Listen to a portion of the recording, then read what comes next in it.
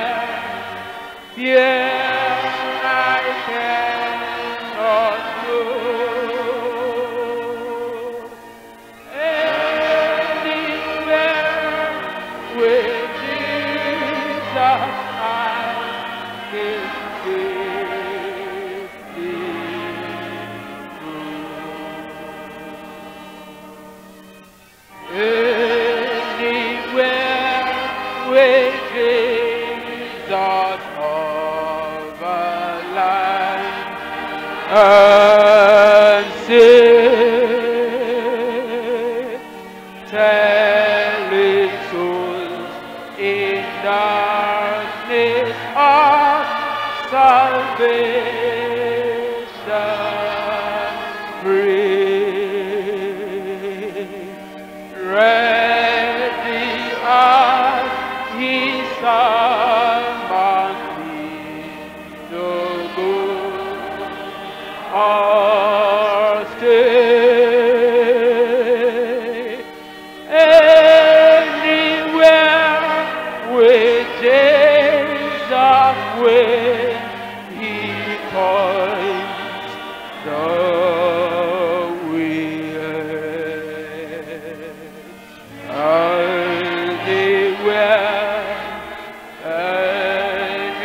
Anywhere, fear I cannot know.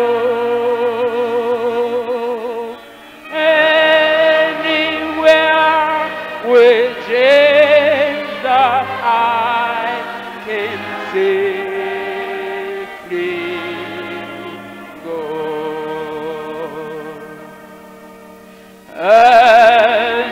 Anywhere with Jesus I can go to sleep when the darkening shadows round about me creep, knowing I shall wake it nevermore to roam anywhere where Jesus will be home, sweet home.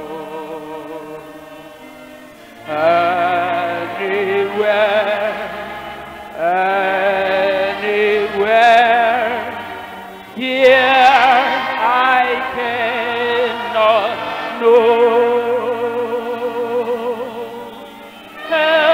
Anywhere with Jesus I can safely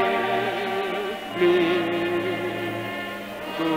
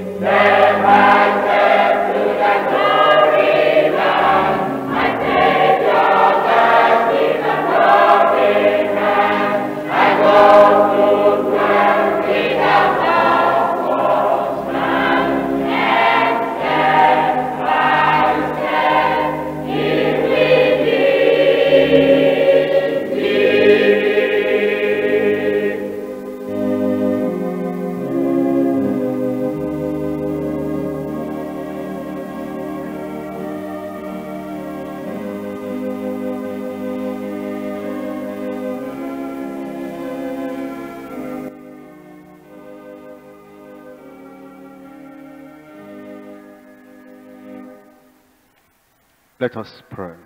Father in heaven, we thank you for the privilege we have again to come in your presence and learn about the ways of the Lord.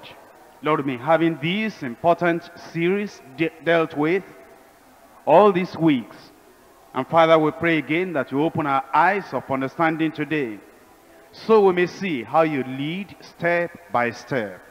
And as you lead, we pray that you grant us the understanding, the spiritual side, so that we'll be able to discern and recognize that you are leading us in Jesus' name. And as we know about your guidance and leading, we pray that you grant us the will, the commitment, and the grace to follow you through in Jesus' name. Help us so that we'll not be disobedient to your leading, so that we'll follow through on your guidance in Jesus' name. Speak to the hearts of everyone today. In Jesus' name we pray. We've been going through this special series of studies for some weeks now. And these are practical areas of life. You need to understand that there are a lot of people that study the Bible. There are some people that study the Bible in an abstract manner. They look at the literature, they look at the language, they look at the composition, they look at the life stories of the people in the Bible in those days, but they just study in the abstract. They never relate it to where we're living right now. And you find a lot of people that will even take examination, and they can tell you about a lot of things in the Bible. But the point is, they only study it in the classroom. They only study it like a lecture. They never make any application to their own lives. Other people study the Bible, and they get some moral lessons out of it. They do not know about eternal life. They do not know about transformation and change. All they can get out of it is the golden rule. Do unto others as you want others to do unto you. Beyond that, beyond moral principles, and taking a few examples from the lives of people they read in the Bible, they do not understand what eternal life means. The evangel within the Bible, the call within the Bible, the divine personality talking to people and calling people that they should come and follow. They do not know that. Other people go ahead and they study the Bible dispensationally. That is, they see many things that happen, but then they categorize them. Those things happened many years ago, but it was that their dispensation, their age, the time in which they lived. All those things cannot happen today because, you know, this is modern time. We can get saved on it because they believe that salvation is something that cuts across every age and every dispensation. But beyond getting saved, they do not know any other thing. They are waiting for the second coming of the Lord. When the Lord comes back, the rest of the Bible that has not been fulfilled in their lives will eventually be fulfilled. But a few people like us study the whole of the Bible. And we know that the Lord in the Bible calls all sinners. He wants everyone to repent. And in fact, you find out from the whole Bible, from the very beginning to the end, God calling man, where art thou? At the very time of the opening pages of the Old Testament, and in the closing chapter in the New Testament, you have, let him that heareth come, and let others say, come. The Lord calling everybody at all times. And then after you are called to a life of following. There are practical things in the Word of God that will do your life good. In taking decisions in life, in following the Lord, you read the whole Bible, because every situation that can happen in your life, every event that can happen in your life, any difficulty you can have in your life, any problem you can have in your life, there is a solution in the Bible. Let's go right back to the time of God calling you. Look at Matthew chapter 11, verse 28. Come unto me, all ye that labor and are heavy laden, and I will give you rest. He didn't say, anyone that wants to come, let him come. If they don't want to come, let them stay behind. He says, come unto me. Don't you labor? Aren't you heavy laden? And the problems of life too heavy for you to bear alone? And the confusion in life too confusing for you to go all alone? Are there not many roads and many possibilities and many diversions on your way? But I am the perfect guide. I am the captain of your salvation. I am the good shepherd. I am the good leader that can lead you from here to there without making a mistake. Come unto me, all ye that labor and are heavy laden. And then he says, I will give you rest. And then the moment you just respond and say, yes, I will come, but I don't know whether he's going to receive me or not, because I've done a lot of things that are bad, and I don't know whether my sins will be forgiven or not. As you are responding to the word of God, it says in John chapter 6, verse 37, all that the Father giveth me shall come to me, and him that cometh to me I will in no wise cast out. Coming from the east or the west, from the north or the south, from the Jews or the Gentiles, from the illiterates and the literate, from the men and the women, anyone that comes to me, there is no reason for me to cast them out. For them I came to this world. For them I died on the cross of Calvary, asking that the Father will forgive them and bring them unto me. And as we begin to knock at the door of mercy, saying, yes, I want to come, and yes, I come, and I'm giving my life to the Lord now, then the Lord receives you. But let me tell you what happens the moment the Lord receives you. Before you came to the Lord, picture your heart like a room. Picture in that room your heart a chair, a throne. You were sitting there as the king, as the Lord, as the one that will determine and decide whatever you wanted to do, anytime you wanted to do it. But Jesus came in and said, stand up from that chair. That's my place. You are usurping my authority. You are controlling your life. You're sitting on the chair, on the throne of your life. That is the place that is meant for me.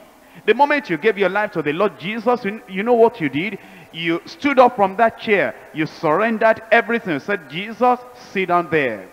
You are now the chairman. You are now the director. You are now the guide. And you are going to guide me through life. That's what the choir was thinking about. Step by step, he will guide me. He will lead me. Then he sits there. He is now the Lord. He is now the master. He is now the captain. He is now the director. He is the one that is leading you. What then do you do? In John chapter 8, verse 12. Then spake Jesus again to them, saying, I am the light of the world. He that followeth me shall not walk in darkness, but shall have the light of life. The moment you surrender your life to the Lord Jesus Christ like that, you begin to follow him. You are no more the captain of your soul, the master of your fate. You are no more the one directing yourself and saying, I will do what I like, whenever I like, however I like. You're no more sitting on that chair. It's now Christ sitting there as Lord, as King, as Master, as Ruler, as the one that is leading you. But then, how do you live? The Bible says that once you give your life to the Lord Jesus Christ like that, you begin to walk in the Spirit. In Galatians chapter 5, verse 16, this I say then, walk in the Spirit, and ye shall not fulfill the lust of the flesh. Verse 18, but if ye be led of the Spirit, ye are not under the law. Verse 25, if we live in the Spirit, let us also walk in the Spirit. Notice three things that you now begin to do. Remember, you are no more just a natural person. You are now spiritual. Born of the flesh, you are flesh. With the flesh and self sitting on the throne. But now you are born of the Spirit, and therefore you are spirit. You are spiritual. And it's now Christ sitting on the throne of your heart. And because you are now spiritual, there is something you do. Verse 16, walk in the Spirit.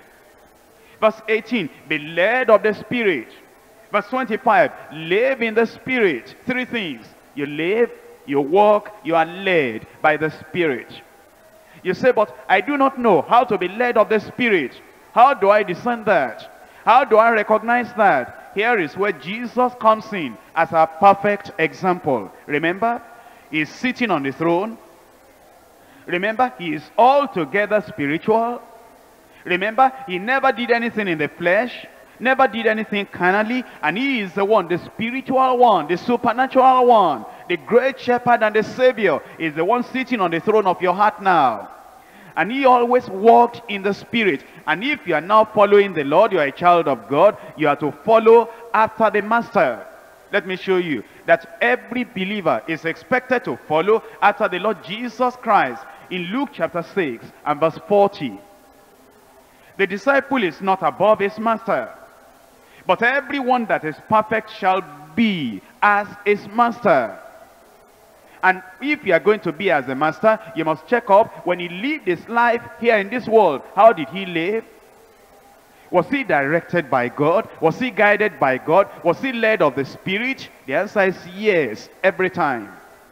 In fact, Jesus challenged the people that were professing that they belonged to him, that they were following him, and yet they were not obeying his word. In verse 46, and why call ye me Lord, Lord, and do not the things which I say?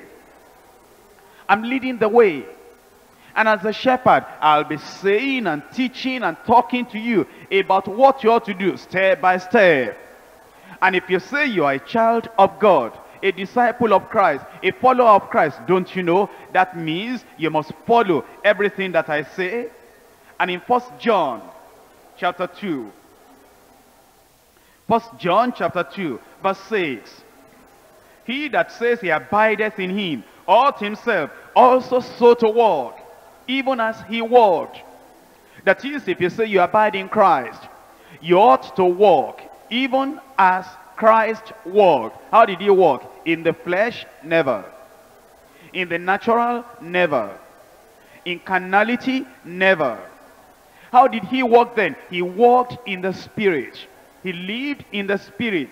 He was led of the Spirit. And if you say you abide in Christ, here is the assignment for you. Lifetime assignment. What you are to do? That you will walk in the Spirit like Christ walked.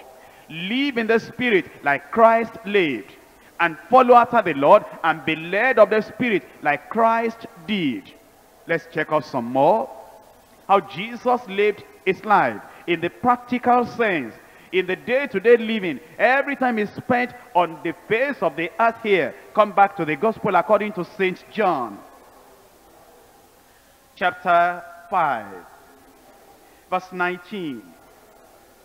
Then answered Jesus and said unto them, Verily, verily, I say unto you, the Son can do nothing of himself, but what he seeth the Father do. For what things soever he doeth, these also doeth the Son likewise. Doesn't that surprise you? That the Son of God, remember, he had been from all eternity. Remember, he had all knowledge. Remember, he had the abundance of the Spirit of God. In fact, we're told that the Spirit of God was poured upon him without measure. And yet he said, though I have been the Son of God from all eternity, had no beginning, has no ending, and is the King, is the Lord. In fact, every knee shall bow at the mention of his name. Yet he said, as the Son, I did nothing of myself, but what I saw the Father do. That's how he walked in the Spirit. He never said, this is what I will do.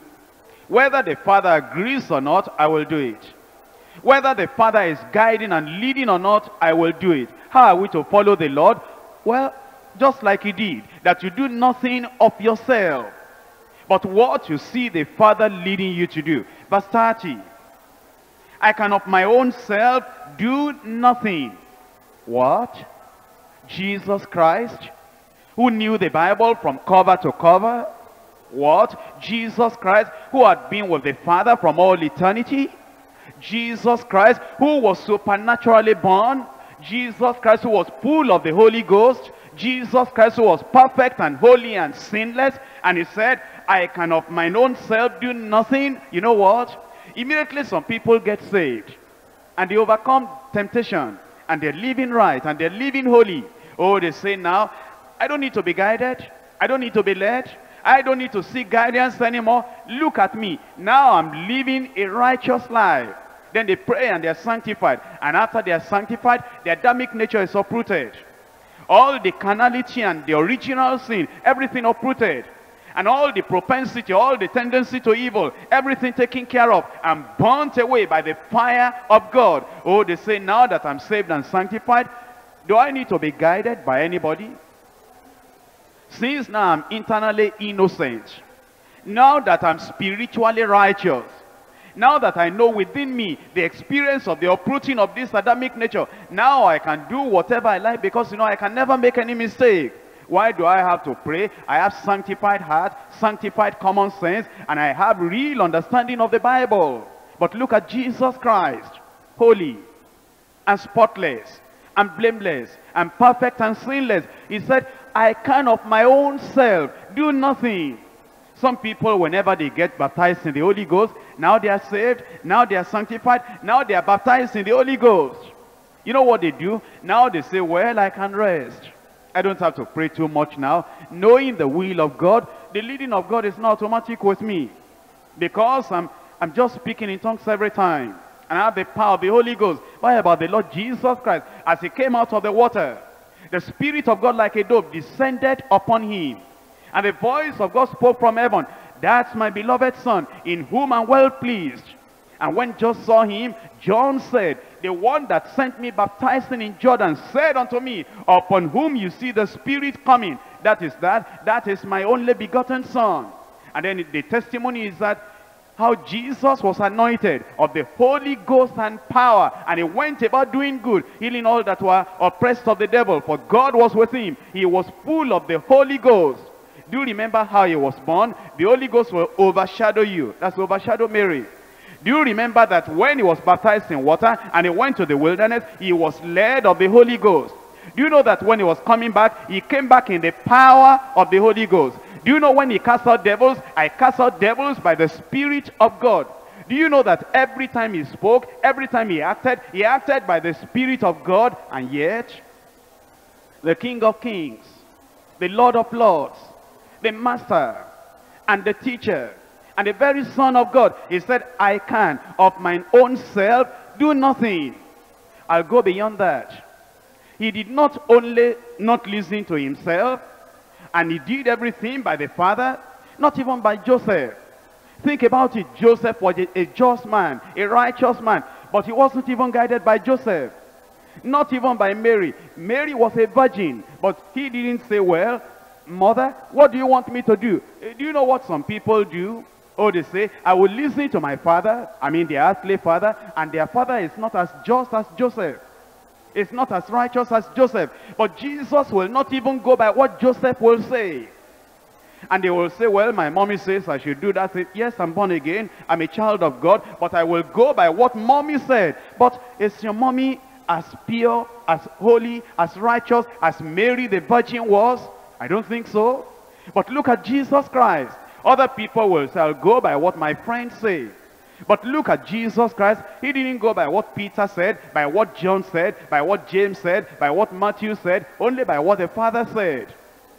He didn't go by what the Jews were saying. Other people who are Christians, they will say, well, I know what our tribe, what our village people, what they said. Jesus didn't go by the people of Nazareth, by the people of Capernaum, by the Jews.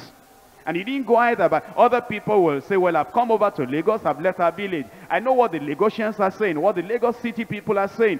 Jesus didn't go by what the Gentiles were saying. And if we're children of God, and we're following Christ the Lord, and we have been born again, you know what we ought to follow? We ought to follow the footsteps of Jesus Christ. Look at that verse 30 again. I can of mine own self do nothing. As I hear, I judge. As I hear, I decide. As I hear, I take action. Do you ever hear from the Father? Do you ever listen to the Father? Do you ever say, I can of my own self do nothing? This marriage, I cannot decide for myself. This new employment, I cannot decide for myself. This new decision, I cannot decide for myself. Many people who say they are born again, they depend on their mind. They depend on ideas. They depend upon opinions. They depend upon what friends are saying. They depend upon what relatives are saying. But Jesus said, of myself, I never take any decision. As I hear, I judge. And my judgment is just. My decision is right. Because I seek not mine own will. How every believer should begin to pray, Lord, make us like yourself. We have been saved. We have been sanctified. We have been baptized in the Holy Ghost. But then many times we go our own way. We speak our own word. We find our own pleasure. We do the things that will be convenient for us. But Lord, make us like yourself. That of our own self, we will do nothing and say nothing, and act nothing, and behave not in any way related to our own life. But it says, I seek not mine own will, neither the will of Joseph, neither the will of Mary, neither the will of my friends, neither the will of the Jews, neither the will of the Gentiles, but the will of the Father which has sent me. Look at John again. Chapter 8, verses 28 and 29. Then said Jesus unto them, when ye have lifted up the Son of Man, then shall ye know that I am he, and that I do nothing of myself. Can I say that? I do nothing of myself. Can you say that? I go nowhere on my own. I make no decision on my own. I do not act and behave and conduct myself on my own. Anything I want to do, can you say that? That since you are born again, since you knew the Lord, you have been following the Lord step by step, as he has been guiding, and you can say like Jesus, I do nothing. Underline that word nothing. In your office, in your home, the words you say, the life you live, the way you dress, what you eat and what you drink, the places you go, the decisions you take, the places and the people you interact with. If you can say that as a child of God, saved, sanctified, baptized in the Holy Ghost, full of the Spirit of God, overflowing by the Spirit of God. Brothers and sisters, let me talk to you. There are people that they pray. But have you prayed more than Jesus prayed? They say they are intimate with the Bible. Are you more intimate than Jesus was intimate with the Bible? Or they say, by now I have knowledge. Look, I've been coming to this Bible study now for more than 1 year. Let me tell you, Jesus was the Word personified. In the beginning was the Word, and the Word was with God, and the Word was God, and the Word became flesh. Jesus was saturated with Bible, with the Word of the living God. He was saturated with the voice of God, the Word of God, the written Word and the spoken Word. Every part you touch in Jesus, it was the Word. In his hand was the Word. In his heart was the Word. On his mouth was the Word. He knew the Word so much. He knew the letter. He knew the spirit. He knew the interpretation. He knew the application. And yet he said, I will not do anything by myself. What do we know? I've been coming to the Bible study now for 1 year, for 2 years. Because of that, we never find out the will of God. I can never make any mistake. How do you know? That's why the Lord has given us the example. And he said, look at me, the Son of God, the King, the Lord of glory. Look at me, the one that is the Word personified. And the Word became flesh and dwelt among us. And we beheld his glory, the glory as of the only begotten Son of the Father, full of grace and full of truth. The one that said, I am the way, I am the truth, I am the life. Not just that I know the truth, I am so saturated with the truth that the truth is me and I'm the truth. And yet he said, he knew all the doctrine, he knew all the truth, he was saturated with the Word of God, and yet he said, I do nothing of myself. What a challenge. What an example. For you to follow, for me to follow. Look at that verse 28 again. That I do nothing of myself, but as the Father has taught me. Jesus, the Father teaching you. Aren't you the Word? Aren't you the truth? Isn't everything known to you? How can you condescend and confess that the Father teaches you? Oh yes, as the Father has taught me, I speak these things. That's an example for us.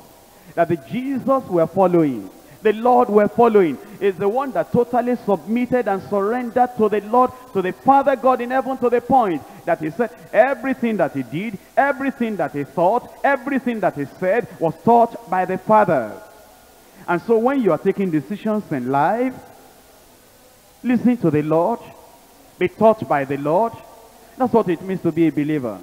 That you are following after the footsteps of Jesus Christ. And Jesus did everything by being taught by the Father, being guided by the Father, being led by the Spirit. In verse 29, and he that sent me is with me. The Father has not left me alone, for I do always those things that please him. Chapter 12 of John, verses 49 and 50. For I have not spoken of myself. Let me ask you, when you gave your answer, that is, yes, I will marry that person, did you speak from him or from yourself? But look at Jesus. He said, I have not spoken of myself. In the day-to-day discussions and the day-to-day decisions of your life, and say, yes, I will go that way. Yes, I will not go that way. Yes, I will do this. Yes, I will not do that. Did you not speak of yourself? Did you hear any voice from the Lord? Were you guided by the Lord? Were you led by the Spirit of God? Aren't we every day, every moment, every time, just speaking of our own mind? But look at Christ, the one we're following. Look at Christ, the captain of our salvation. Look at Christ, the shepherd of the sheep. He said, I have not spoken of myself, but the Father which sent me, he gave me a commandment, what I should say and what I should speak. And I know that his commandment is life everlasting. I never check it off. I never turn it around. I never modify it. Once nothing is coming from the Father, I know it's to everlasting life.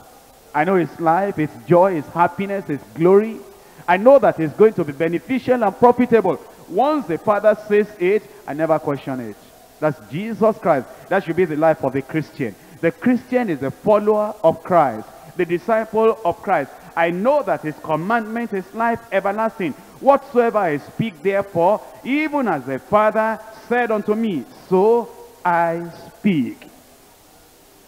And already we have learned about the necessity of being guided by the Lord. And you've seen it today again, that if we are following Christ, we must be guided by him and led by him. And we've looked at some instances of spiritual guidance. Already we've looked at 3 instances of spiritual guidance. We have seen the voice of the indwelling Christ. Remember, you are no more sitting on that chair in your heart. You are no more sitting on that throne in your heart. You are no more the chairman, the director, the manager. So you cannot say, I will manage myself. No, you are not the manager. I will direct myself. No, you are not the director. I will lead myself anywhere I like, I will go. No, you are not the leader. I will do whatever I like, anytime I like. No, you are no more the master. Now he is the master, and he's sitting on a throne. And you only ask him, Lord, what will you have me to do? Where will you have me to go? And anywhere, fear I cannot know. Anywhere with Jesus, I can safely go. Anywhere with Jesus, I can go to sleep. Anywhere with Jesus, it will be home and sweet home. And therefore, what is now important to me, and what I'm now checking up is that, Lord, where is it? Anywhere, just tell me. And so the voice of the indwelling Christ will talk. And then we have studied about spiritual intuitive perception. Just in your heart, in your spirit, you will know that thing, that this is what the Lord is saying. Look at Proverbs chapter 20 and verse 27. The spirit of man is the candle of the Lord, searching all the inward parts of the belly. That is, your heart, your spirit is a slate for the Lord to write upon. It's the candle of the Lord. You see, whenever there is darkness, you bring out the candle. In those days, you light it, and then you are able to see your path. You are able to see your way. And when the Lord is going to light the candle in you, he lights the candle in your heart. But listen to me. The candle itself, without the light, will not give you direction. The candle itself, without striking the match and lighting that candle itself does not have light. It has the capacity to hold the light, to shine the light, to show the light. But then it doesn't have the light within itself. But then the light will come from the Lord upon the canvas of your heart, upon the candle of your spirit. And then the light will guide you and say, that's the way to go. That's the direction to go. The spirit of man is the candle of the Lord. And so the Lord will guide. And we spoke about that spiritual intuitive perception. And then also we spoke about the inner witness of the Spirit. The Spirit bade me go with them. And the Spirit said, 3 men are seeking you. Go with them, doubting nothing. And as many as are led by the Spirit of God, they are the sons of God. We know the things that are given us unto us by the Lord, by the Spirit which he has given unto us.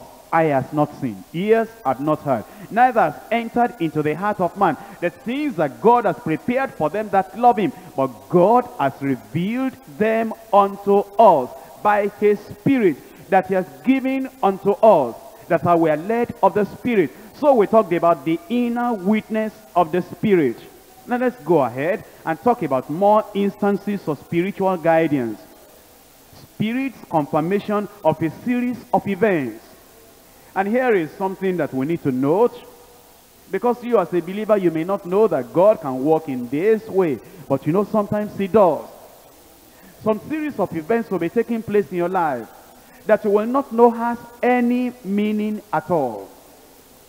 Eventually, the Lord will speak at the end of the series of events and bring the climax and the conclusion. And if you are not careful, you will miss what God is saying, because you will say, but that thing started 2 years ago, and I didn't think that that would lead to this climax. I didn't know that that would lead to this conclusion. Look at what I'm talking about in Acts chapter 9 from verse 26. And when Saul was come to Jerusalem, he had said to join himself to the disciples, but they were all afraid of him, and believed not that he was a disciple.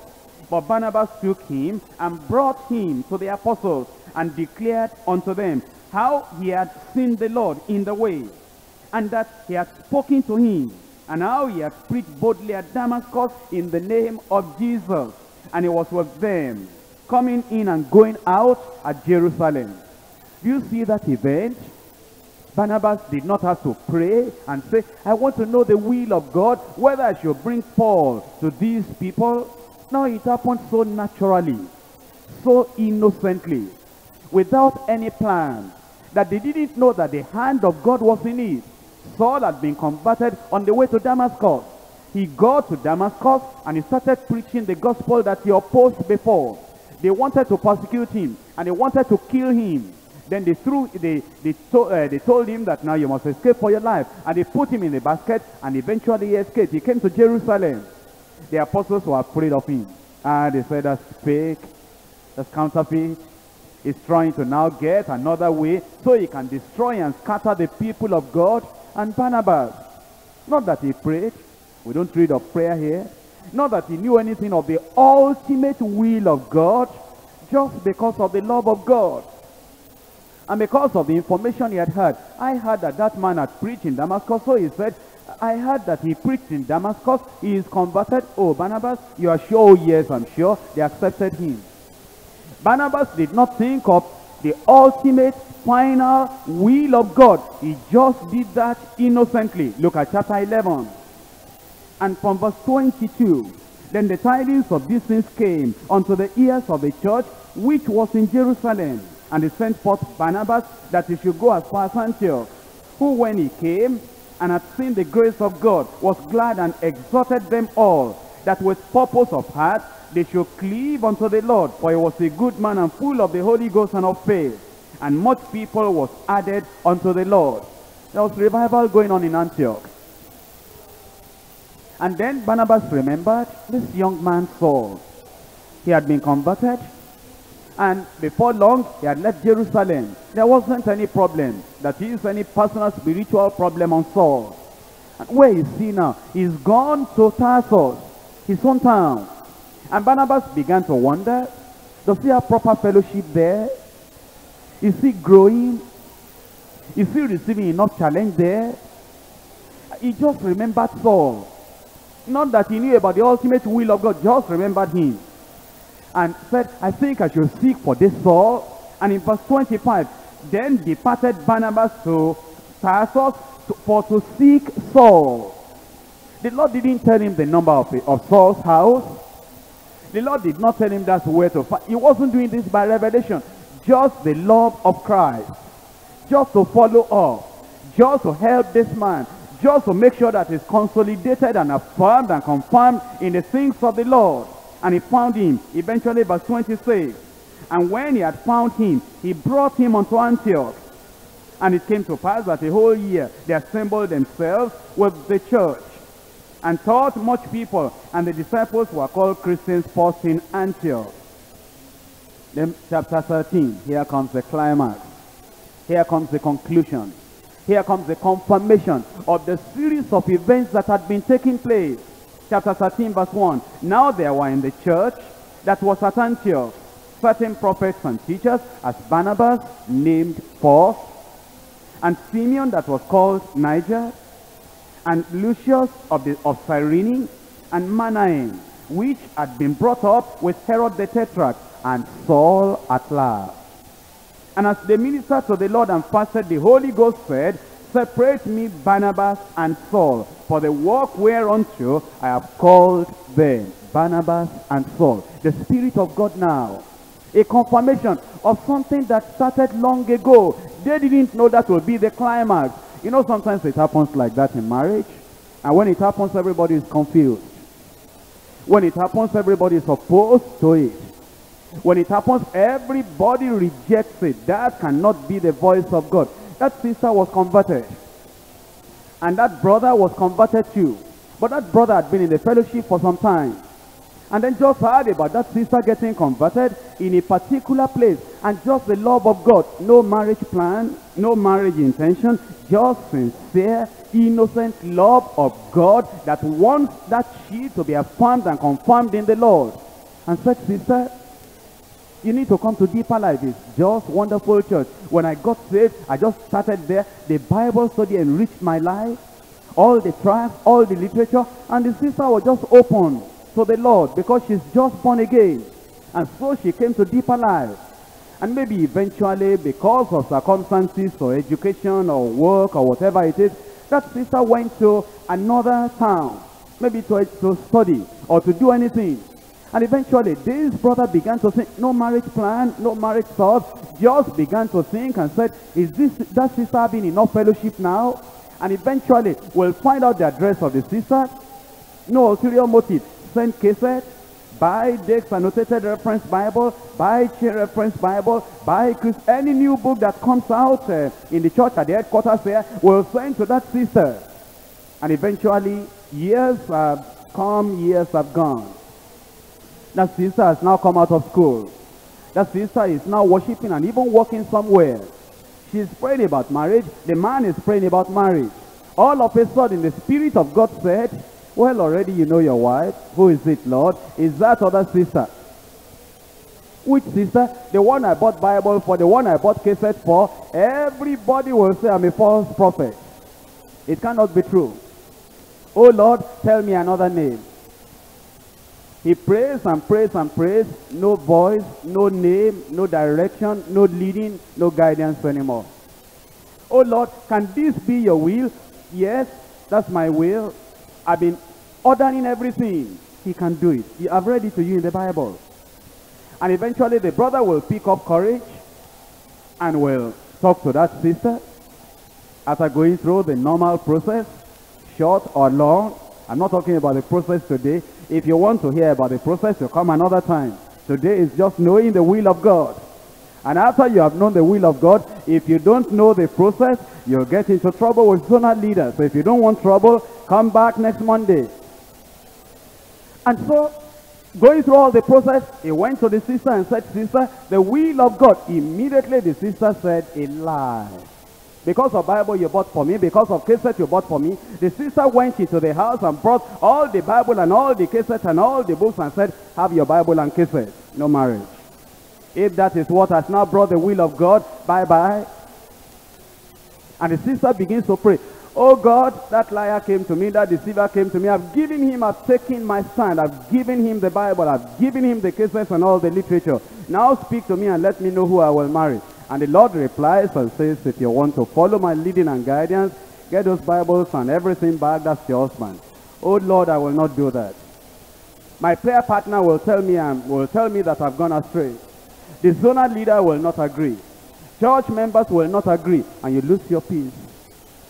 and you lose joy. You read Bible, you cannot understand. You pray and there is no answer. You say, God, you knock at the door is locked with padlock. You say, God, how is it? You say, okay, God, if you are the one talking, I agree. Then your peace will come back, your joy will come back. It will appear as if you are just born again for the first time. And then you'll be overflowing with joy. You read Bible, you understand. You pray and you are touching heaven. You say, I think I'm only depending on feeling. Then you say, God, I'm sorry. That man that gave me cases, that followed me up, that did this, that did it, I will not agree. You lose the peace again. You lose the joy again.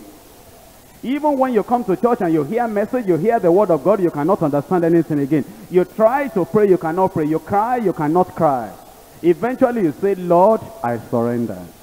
And when you surrender like that, eventually you find that this is a confirmation of a series of events that had been taking place for a long time. And God is saying that's the will that he has for you. You see, many people, because they do not know that these things are in the Bible, they reject the mind of God. They reject the will of God. Another thing is that there is a spirit restraint in our spirit. That's another way that God will guide. The spirit restraint in our own spirit. In Acts chapter 16, I'm reading there from verse 6. Now when they had gone throughout Phrygia and the region of Galatia, and were forbidden of the Holy Ghost to preach the word in Asia, after they were come to Mysia, they are said to go to Bithynia, and the Spirit suffered them not. There are times that God will guide by closing a door. You have been praying and saying, God guide me, God guide me. Then in your mind, this is not the Spirit of God now, but you thought it was the Lord. In your mind, you said, I think it's that brother. In your mind, you think, I think it's that sister. And while you are trying to go that direction, every door is closed. Then in your heart, there is a check. There is a pull. There is a restraint. There is a pain, sometimes almost literal. Then, listen to me now. Have you ever found when you lost a bunch of keys? You recognize that you lost the key. And you know that that's the key to get into that house. That's the key to get into that room. Because of that loss, there is an absence in your heart. It looks as if that key was inside your heart before. Now it is lost. There is an emptiness. There is a void. There is a vacant room there. Every time you are going, you know, you just sense something is missing. And there is no joy. And there is no peace. Anything you try to do, your mind goes back to that thing that you lost. Even unconsciously. And you are sorrowful, you are sad. Because of that thing that you have lost. Have you had that experience before? Or sometimes you lose a friend. And because of that loss, the sense of that loss is built in your system, in your heart, in your spirit. There is a vacant room. There is a loss you have sustained. And that loss brings sorrow that you cannot explain. Anything you try to do, anywhere you try to go, there is a sense of loss. The same thing when you have taken a decision which is not according to the will of God. You might have even given your word, and you have spoken something, and that thing is not the will of God. All of a sudden, there is a sense, there is a feeling that overwhelms you, as if you have lost something. There is a vacuum. There is an emptiness. And you are going about, you say, I feel empty. I feel there is some vacancy. I feel there is a loss. And it comes with sorrow. It comes with lack of joy. It comes with unrest. It comes with loss of peace. There is no peace. It appears there is a cloud all around you. It appears there is confusion. And sometimes you even cry. You don't know why you are crying. There is this deep sense of love. That's the Spirit of God restraining you, checking you, and telling you, you have taken that decision without me. I'm no more there. I'm no more present there. And I will not give you my light now, because you see, you've lost something. You've lost a bit of your fellowship with me. You are not backsliding. You are a child of God. That's why that condition is there.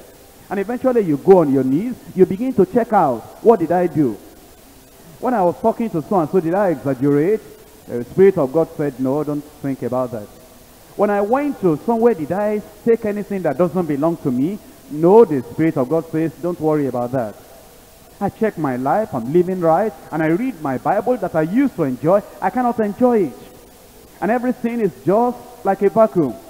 And then eventually you think and you talk and you talk and you pray this way, you pray that way. You say, God, does that mean that this person I'm thinking I'm going to marry is not your will? Eventually, like just the light coming out in the early morning, the light will come. And you say, Lord, if that thing is not your will, I remove my hand. All of a sudden, you read Bible, you begin to understand. You sing, it makes an impact. All of a sudden, there is joy in your heart. Your feet are light on the ground. It appears the Spirit of God overwhelms you, as if you are just born again today. And you say, Lord, does that mean that this thing is not your will? Oh God, if that is not your will, I remove my hand. You come to church, we sing in the congregational song, and the song touches your heart. The preacher is preaching, the preaching is touching your heart. Oh Lord, you say, God, I will follow you. After 2 weeks again, and the person said, are you going to disappoint me? Don't you know I'm the one that you marry you? You say, well, what's all this confusion now? Okay, I accept. Maybe I was just depending on another thing. Then you accept again. When you accept again, remember how Spirit guides? He restrains, he checks, he controls, he pulls, he draws you. When you accept again, everything goes blank. Darkness, cloud, vacuum, lack of understanding, lack of joy, lack of confidence. Everything just goes blank. If you're a house fellowship leader, you go to lead the house fellowship, you read everything on the outline, you read everything in the Bible, everything is empty. You are just hearing yourself speaking out words, but the words even don't have any meaning to you. The people too, they say, what's happening to sister so-and-so? She's been leading this house fellowship before, and dynamic, spiritual, flowing with the Spirit of God. Why is it that her words are dry today? Your throat is dry, your heart is empty, everything is just doing confused in your mind and in your head. Then you rush back home. Some people say, sister, I have a problem, I'll see you another time. You rush back home. You get on your knees and say, God, pardon me this time. I know what you are saying. That sin is not the will of God. I surrender all. All of a sudden the light will come back again. The joy will come back. The peace will come back. And say, Lord, I will follow you till the end of my life. That's how God guides sometimes. But you see, people who don't know, they just go through all that. They don't know the meaning. They have that sense of loss, the loss of the peace and everything and the restraint. They do not know that this is what God is saying. Then there are times that God will guide by direct revelation. Look at Job. Job chapter 33. And I'm reading from verse 14. For God speaketh once, yet twice, yet man perceiveth it not in a dream. In a vision of the night, when deep sleep falleth upon men, in slumberings upon the bed, then he openeth the ears of men, and sealeth their instruction. Sometimes God uses dreams. Sometimes a plain, open, clear vision. Sometimes it's just another form of direct revelation. But listen to this. Anybody can be deceived by dreams. You know, some people, the way they act, they do not see the way God has been guiding them in their lives. Remember I said before, to know the voice of God. You'll be listening to that voice before. Since you were born, you've been listening to mommy calling you. Now you're used to that voice. The same thing, if God is going to lead you in a major decision like marriage, through dreams. Check up in your life. Has he been guiding you through dreams before? Even when you are not thinking about marriage, you wanted to do something, and then God guided you through a dream. You wanted to do another thing, God guided you through a dream. Another thing again, God guided you through a dream. Then when it comes to marriage, you will know, because you know you now have some experience. Otherwise, you may just get all confused. So for most of the people, he will be guiding them that way before. Let me just remind you of the people that had dreams in the Bible. One of them, Joseph. Was it only one time? No, not at all. How many times? A number of times. From when he was young, the Lord started guiding him that way. Guiding him that way. Eventually when he got into the prison, and those two people had dreams. You see, already he knew that God had been guiding him that way before. It was easy for him to say, this is the interpretation, that's the interpretation. Eventually, Pharaoh had a dream himself. Again, they called him. You see, God had been using him like that. Do you remember Joseph in the New Testament also?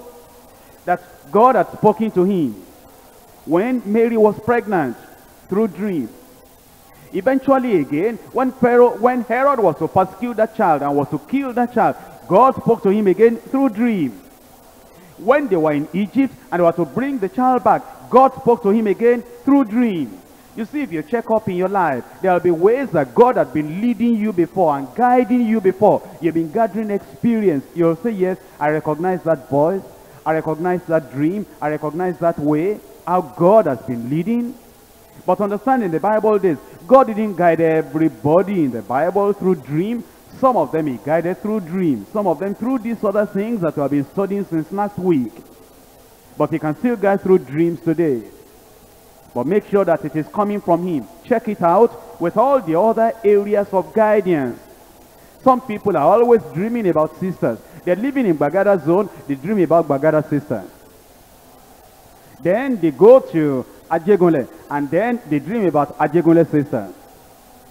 They have just secured new work at Ikeja, and when they now get to Ikeja and they are interacting with people at Ikeja, they dream about Ikeja sisters. Now which is which? Bagada, Ajegunle, or Ikeja? Because if it's of the Lord, it will be only one person. Because God is not going to give you a dream concerning 3 sisters, one here, one there, one in the other place. And so that's why we should check it out. Look at Acts chapter 2, verse 17. And it shall come to pass in the last days, says God, I will pour out of my spirit upon all flesh, and your sons and your daughters shall prophesy, and your young men shall see visions, and your old men shall dream dreams. It is still possible today, because in the last days, that's the period between Pentecost and when Christ will come back. God can guide, and God does guide, using dream or vision or revelation. But then you check it with the word of God, compare it with the word of God, to see if it agrees with the word of God. If it does not agree with the word of God, it's not coming from God. In Revelation chapter 22, verse 18, for I testify to every man that heareth the words of the prophecy of this book. If any man shall add unto these things, God shall add unto him the plagues that are written in this book. And if any man shall take away from the words of the book of this prophecy, God shall take away his part out of the book of life and out of the holy city and from the things which are written in this book. So make sure that you compare whatever you are getting with the word of God. If it contradicts the word of God, it is not God. Then another way that God guides is through the divinely imparted love, unquenchable love. In fact, let me tell you this. You should be careful. You shouldn't marry anybody you don't love. You hear some people that will say, well, I'm going to marry so-and-so. I don't love her, but it's the will of God. Be careful of that. Or a woman will say, well, I'm going to marry so-and-so, but I know it's the will of God, but I'm finding it difficult to love him. Be very careful of that. The very center of marriage is love. And if that thing is the will of God, God will plant in your heart love.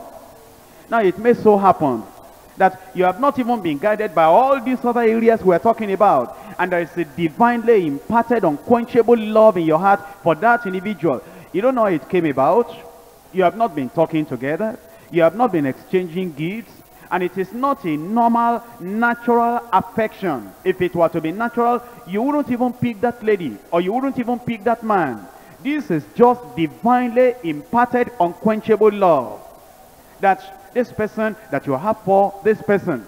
And if you have it for that person, God will work at 2 ends of the line. As that love is in your heart, the love will be in the heart of the other fellow also. Look at the Song of Solomon chapter 8. Verse 6. Set me as a seal upon thine heart, as a seal upon thine arm, for love is strong and as death. Jealousy is cruel as the grave. I'm not talking about jealousy, that's not love. Jealousy is cruel. You know, sometimes you find a man and the other lady, and they're saying they want to get married. And the man is monitoring every move of that lady about. We come to church like this, he'll be watching her. And we finish the fellowship and the lady is talking to an area leader, a man.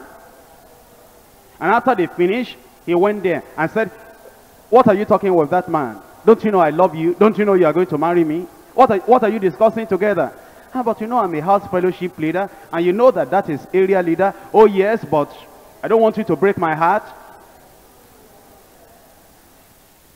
And another time again, maybe they will come to church and this sister is, she has to see zonal leader. There's somebody in the zone that had a problem that needs to be discussed with the zone, and then he went to the zonal leader. And she went to the zonal leader, and the man is watching, looking at his wristwatch. And eventually when they finished, we'll go to her again. I saw you. You're breaking my heart. You're disturbing me. 20 minutes. I looked at the time. You are talking with that man. You call zonal leader, that man is my zonal leader. And because of the zone, you know I'm a worker in the zone. Oh yes, I don't want you to talk with anybody. Only pastor. No coordinator. No zonal leader. Nobody at all. Only pastor. That's the only one I trust. Because I love you and I'm jealous. That's a madman. I counsel you like your pastor, don't marry a madman. I mean, anybody that will follow you about and monitor you about, that man is cruel. That's bondage. That's not love. But you know, love will deny yourself. You'll want to nourish that person. Take care of that person. That's genuine love. You'll want to deny yourself of anything and everything just for that person. And it is something that God just puts in your heart. And it says in verse 7, many waters cannot quench love, neither can the floods drown it. If a man will give all the substance of his house for love, it would utterly be contemned. You see, these are the various ways in which God will guide his own children. And he's still guiding his own children today. God has been teaching us all these things so that we'll not make any mistakes in our lives. And I pray that as we have learned all these things, they'll become practical in our lives, and God will save us from unnecessary, costly mistakes in Jesus' name. Let's rise up now and pray.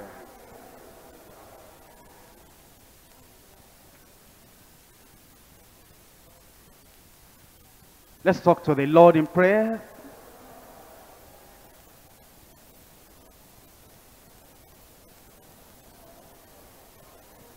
Let's thank him for all these revelations.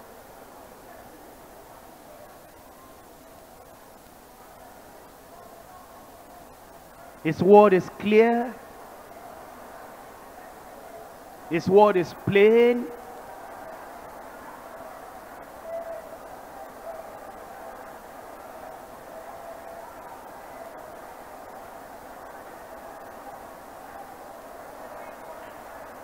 We need God's guidance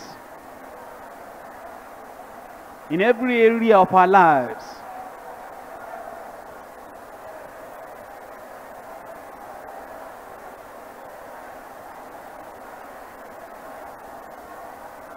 You need the leading of the Lord.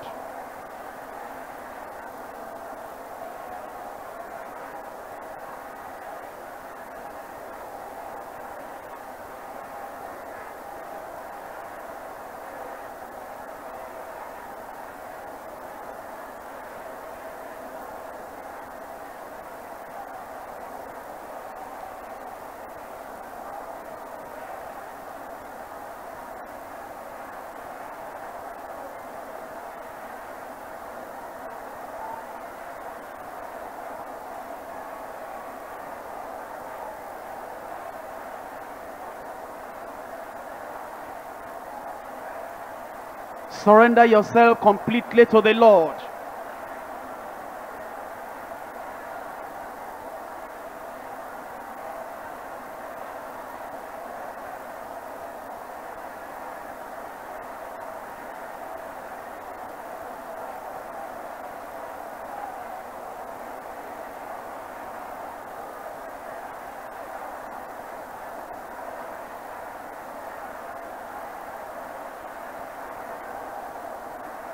Don't argue against his will.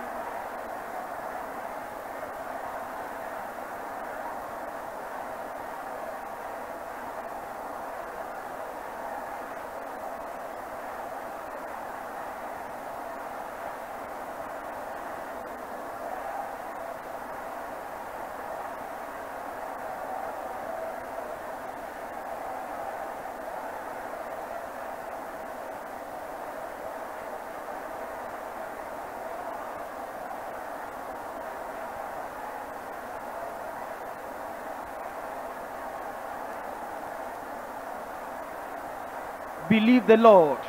He will guide you.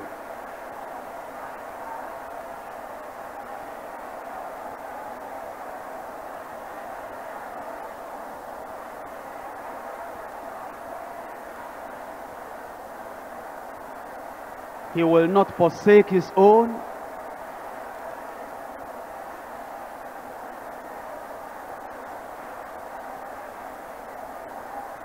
Don't you know God loves you? He's been protecting you all along. He will not forsake you at this important time.